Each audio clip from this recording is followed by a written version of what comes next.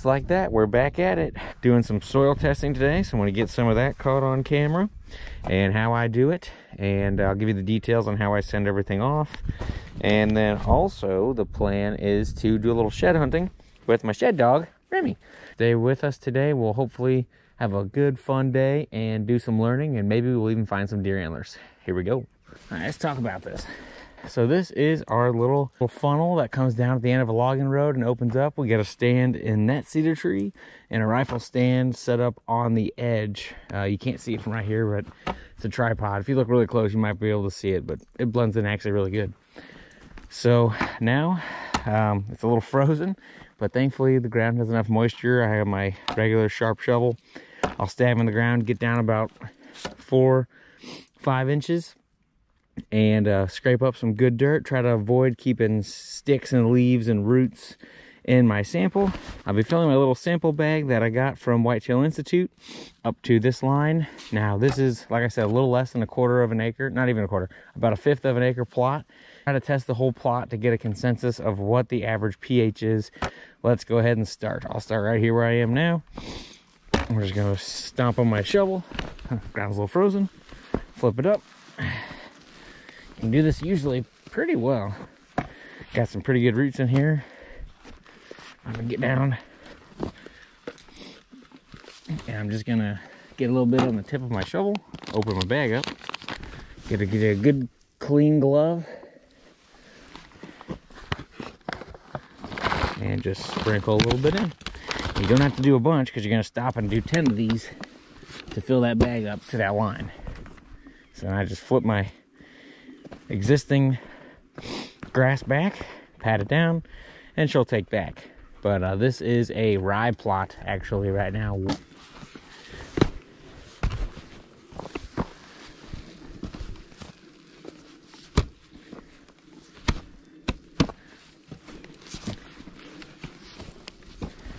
It's perfect. I'm gonna take a little bit of dirt off the top there, sprinkle it in a bag. A little more. I like that fine, crummy dirt. It doesn't have to be. Sometimes it's a little wet. Some people dry it out. You do not have to. You might pay a little bit more in shipping if it's like super wet, but they can test it.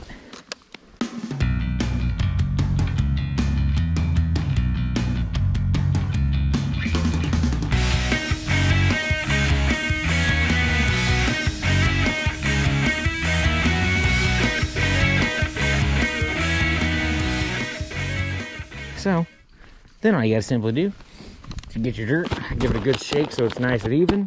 I'm up to the line, fold my bag in. These bags come with a little, oh, it's almost like a bread tie up top, but I just get a good little fold, try to keep it even, fold it. It's a little easier to do when it's against your body, but I'm trying to get this on camera. Fold it, 2, 3 folds, and you just take that and bend it back. Take that and bend it back.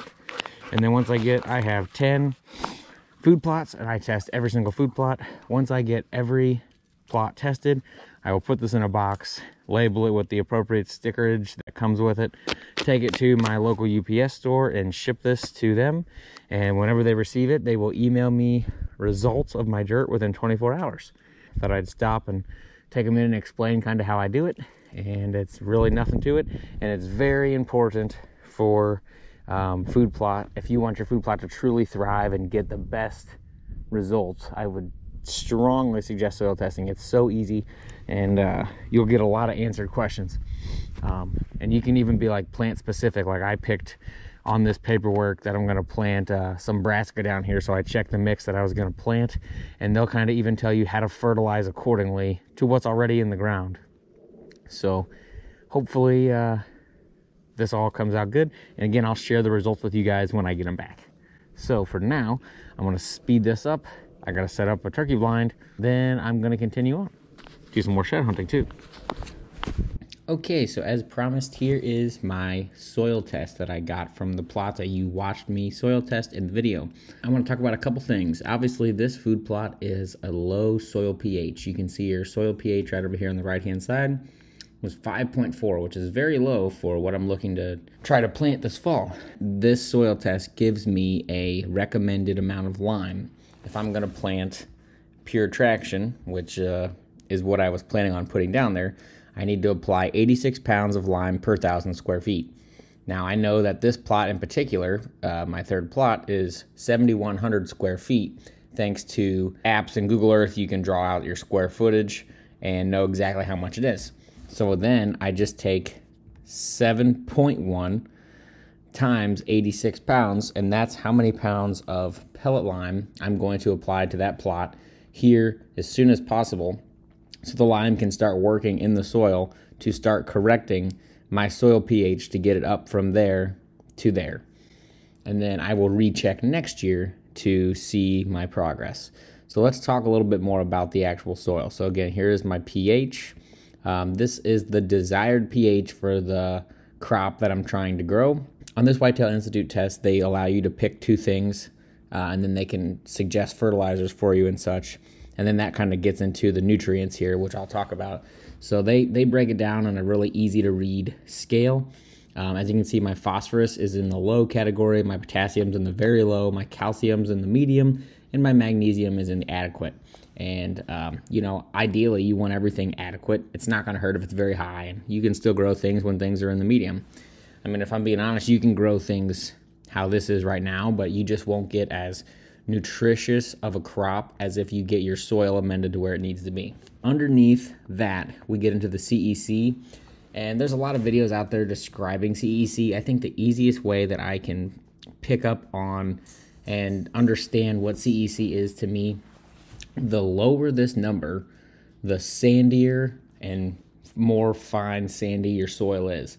The bigger the number, the more clay or thicker your soil is. So here I have a picture of a little chart just that kind of breaks down the CEC in like the categories for what a sandy soil CEC looks like versus a clay soil and everything in between. Can be good and can be bad at the same time, because if you had a 5.4 pH and your CEC was 25, that's going to take a lot more lime to get your pH up. The good thing about having sandy soil and lower pH is it'll take a little bit less lime and it'll come up a little bit quicker, but the bad thing about that is it will come down a little bit quicker. So it's kind of a catch-22. So I'm still getting a grasp on that, but that's just a little way that I've been able to understand exactly what CEC does. Organic matter is just like the little bugs, worms, everything that's in the soil that is just what you want in your soil. You want to have pretty decent organic matter. I think this is still on the low side. When you see organic matter up to like 8-9%, that's pretty good. So I do have something there, so I like to see that. Now, if you come down here to the second page, it says, please select one fertilizer group from the list. So I picked two crops, so they draw out what fertilizing I need for both. So here's what's important, is to get these raised, you would apply fertilizer. Now, you don't apply all of this. This is saying fertilizers available in your area. So there's a great example of not every co-op has 10-10 or 6-12-12. So you just find what's easy for you to find and then match it. So if you can find 20-20, you know that you'll need, again, mine is, you use this column if you're going for acre food plots, or you use this column if it's less, going by 1,000 square feet. And then you just come over here and I'm going to use 20-20. And then you're going to need 6.89 pounds per 1,000 square feet. So I would take 6.89 times 7.1, which is my square footage of my plot. And then I would get my poundage of fertilizer of 20-20 I would need. Now, it says 20-20, and this is pure phosphate, and this is potash. So that's just that much extra phosphate and potassium I need on top of the 20-20 in order for me to get my plot to where it needs to be nutrition-wise. So I would have to also put this down. But you see, if I was planting beets and greens, it suggests no phosphate, and it just suggests a higher amount of 20-20 or 10-10, whatever. the moral of the story is you need to pick one row and not everything in a column. So you just pick one row, what's best for you, what you can get your hands on, and that will take care of that. And then again, down here on the lime, this is what I'm planting with. This scenario, since they're both the same pH, desired 6.5, this desired 6.5, and so does this. In this scenario, both of them call for 86 pounds of lime per 1,000 square feet. Or if your food plot's 2 acres, you would do 3,750 pounds of lime per acre. So you'd have to multiply that by 2. Since my plots are smaller, this is what I would do. But yeah, I just kind of wanted to take a second and review my soil tests.